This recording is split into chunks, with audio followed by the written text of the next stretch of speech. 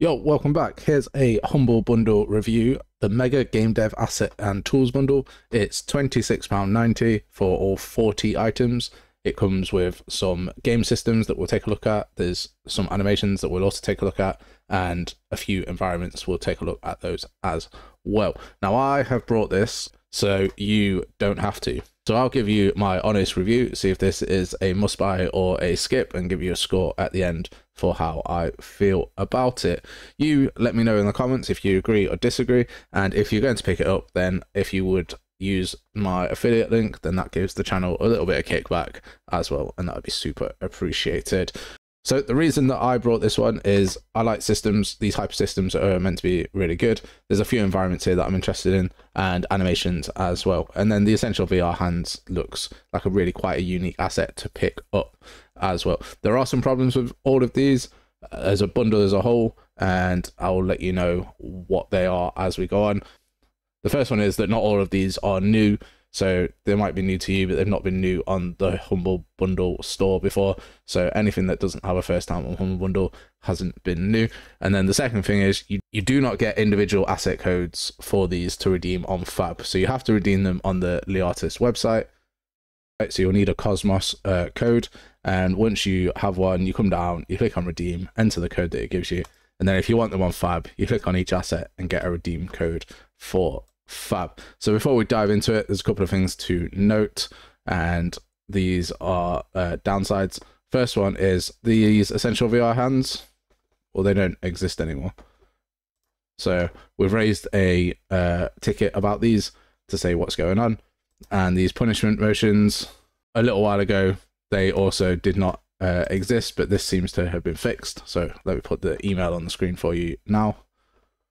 Well, we'll have a look at Warm Christmas. It seems to be on Festive Point. And then we've put a few of the hero animations in here. Just the resting one. This guy playing guitar on a bench. This is Cozy.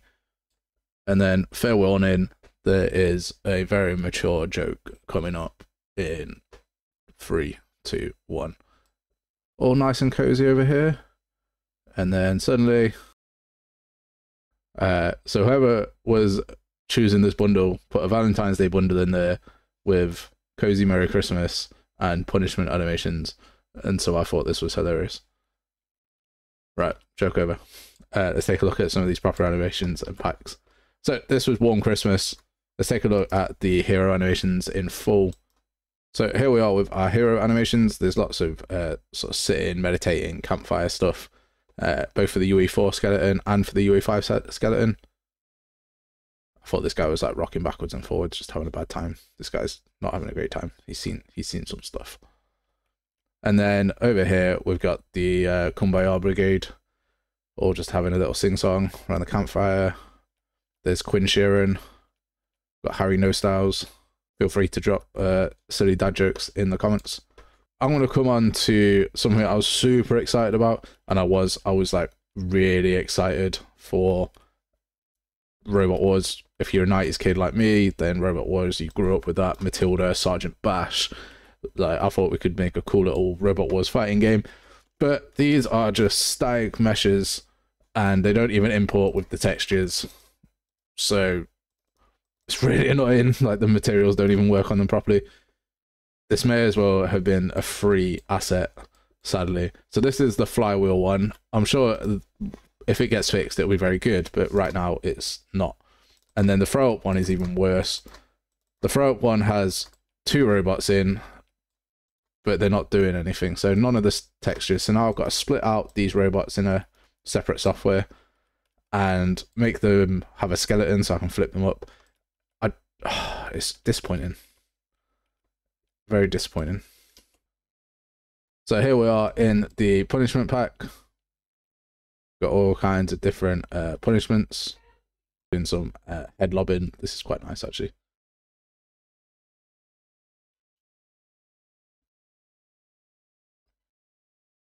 Let's see, as you can see, different punishments. Neck snapping. These are a little bit mature. Little bit graphic. Right, next, let's look at the actual full Valentine's Day map. Because why not?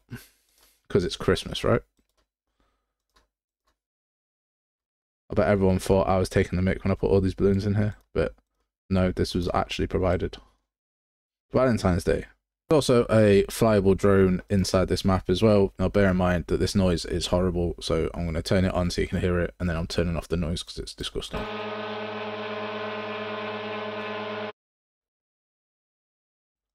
So there you go, flyable drone in here. You can see it moving around. The noise does change with the pitch of going up and down, so that is very nice, but that is the most grating sound I've ever heard. At the sedan vehicle, which is a car asset, doesn't give you a drivable map, but gives you an idea of what the car asset is. And again, all of these are static mesh, but at least these are split and usable with the wheels and stuff, brake pads, etc. And you can get a skeletal mesh as well that's rigged with the sedan too. So don't hate this one. I would like a bit of a map to give it a play around, see what's what, but you need to enable chaos for all of this to work. But gives you an idea of the type of car that you could have. Swimming pool. It's swim time. I know a lot of people enjoy the backrooms type stuff. It's not for me, but I know a lot of people do enjoy that type of thing. Turn down the lights, make it creepy. We've got some dressing rooms in here as well. Hyper menu system. This is what it looks like. I've turned the sound on for this because it comes with its own sounds, which is nice. Here you are with it. Play, settings, credits, all this. Now this does use common UI, which is one of my bugbears with it, and I'll explain that more in a sec, but we'll just go through it. So a credit scene that scrolls, nice settings menu. Nothing is pre-programmed in terms of the language, but it does save it. I changed this to the Netherlands before, and it changed the language. So if we apply the changes, those are saved, which is nice, but it doesn't like change the settings here. Music volume is affected, which is really good, and then we have a key binding thing on here as well. So there's some very good stuff here. Presets and frame rates and all of this, and it all seems to be programmed as well. So when we turn the sound effects down, we stop hearing the fire. When we turn the music down, we stop hearing the music. It's all good, and this is really nice. It changes, we can hear the sound effects in the background. It is a solid menu. Now for the two downsides for everything hyper for the first one. So for everything hyper, it is very much within Hyper's ecosystem. So here you've got a dialogue system, there's a building system, an inventory, locomotion, all of this stuff. But just for a main menu, that's excessive to be brought in. And I kind of get it, like it's to help you when you buy all the other stuff and everything else, but just for a main menu, that's a lot. And then secondly, in terms of the actual menu itself, it uses common UI, which is, yeah, a superior format to UI, but does require you to learn common UI as a new starter. So this isn't a basic implementation, and I don't believe anything that Hyper does is at a basic level. You should have more of a basic understanding of blueprints before you buy one of these systems. So we'll take a look and see what else is around, but this as a whole, this main menu system is really tight and really nice, but I don't think it's for new starters. So here we are in the inventory system, and this is on the 5.7 update on here. So we've got items that you can pick up. For whatever reason, the interaction radius is really weird. These run on a spear radius, and I'm definitely within the spear, but you've got to be at a certain angle to pick these up. Like I can pick that one up and I'm miles away. So yeah, there's a bit of a weirdness here. If we press I, we get inventory. This has a decay system similar to Dragon's Dogma. You can right click and you get access to all the splits and the drops and everything. It's a bit sensitive on the UI, so like if you just come off a little bit, it'll disappear. So I can see that being really annoying. So I'm definitely on it now. And then come off. So maybe wrapping this with a nice border so that you get a little bit of leeway on this would help. But it's a very nice system to use. You also get access to these storage containers, and you can drag and drop. People like drag and drop inventories. I don't care for them personally, but... And then we can set up the initial slots. So the actual paperwork on this is relatively good. And it uses the decay system, as I say, Dragon's Dogma type thing.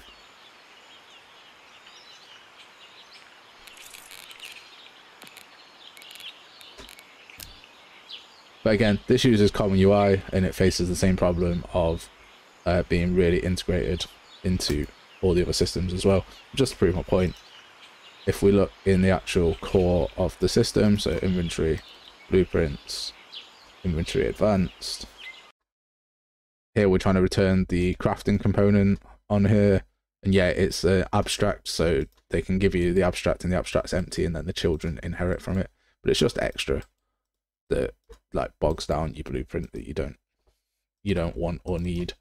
There's a hotbar in here that you don't get, and yeah, there's just a lot of systems that you'll need to yank out to get it to be clean, or you can leave them in and run with them. They're not causing a huge amount of issue, but I like my stuff to only process the logic that I want it to process. I think that's maybe just a personal thing, but it's a very good system, and that's my bugbear with it. So we'll take a look inside the auto landscape material tool. So you can see we've got a distance culling on our grass here, and then when we sort of zoom in, we can see that there's all this grass. And now if I put a mountain in or a hill, it automatically adjusts using a landscape material, so then it puts cliffs in and all sorts like that. So it's quite nice. This isn't locked behind any sort of special fancy stuff. A good understanding of like auto landscape materials would be useful, just so you can adjust it and make it how you want it. But the auto runtime stuff is really quite powerful as well. So we like this.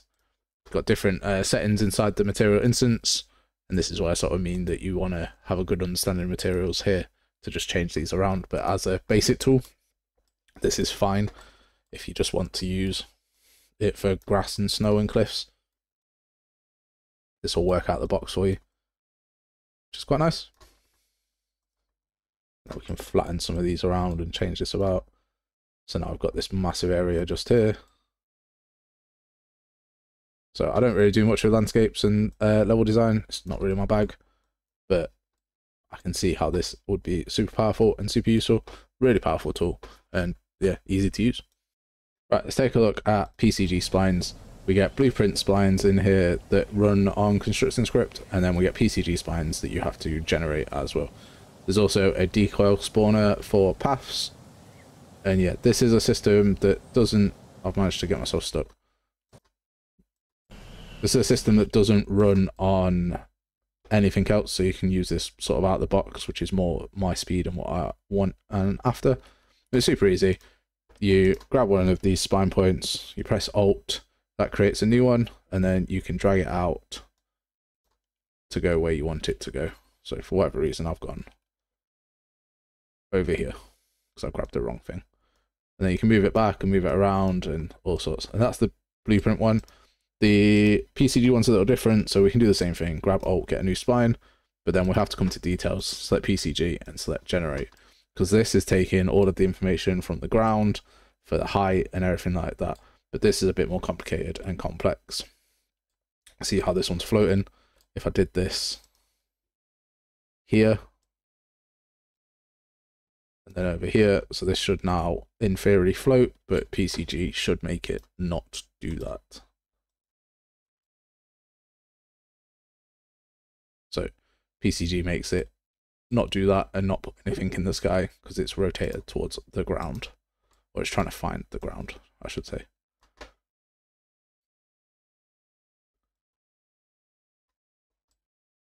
So you can come and do fun stuff like this as a broken one and mess with it, whereas this, you wouldn't really be able to do that without some extra setup. Okay, so there's a difference here. I think this is very good. I think it's advanced for the PCG stuff. I think for the basic stuff, you'll be fine. But as a learning tool, I think this is a very powerful system. So where do I fall on the Lee Artis game dev, mega game dev bundle? I think that the systems you get are fantastic. They are slightly overinflated in price. So for instance, this one says that MSRP is $250. That's for the pro license. Like the basic personal license that I would be getting is 62 quid. So I would say that these are potentially a little bit overinflated and using the old salesman's tactic. So this value here, yes, it's for the pro license, but you wouldn't be buying the pro license if you brought them anyway. So the saving isn't actually as much as what it is. It's still way more than £26.90, but it's a little bit disingenuous for where we are as indies. In terms of the actual animations, I like them. I think they're good and they're accurate, which is really nice. Bit frustrating having to chase them to fix stuff, and these VR hands not being there at all. I can see people being really disappointed about that, which is upsetting. Honestly, that should be fixed, and I've raised a ticket for that. The flyable planes, the usable cars, all the environments, I think they're very good. I'm never bothered about this junk, 3-month subscription, etc., etc. And the 50% off. Robot Wars stuff, super disappointed. Charging 35 quid for what is actual not good at all. Well, I mean, that's not, where'd they get the 35 from? Because that's 8 to 10, so God knows. And that's my opinion. I think 7.5 to 8 on this is a good setup, probably closer to the 7.5 than it is to the 8 for me, maybe a 7. But let me know what you think. Are you going to get this one? I hope you have a fantastic day, and we'll see you in the next one.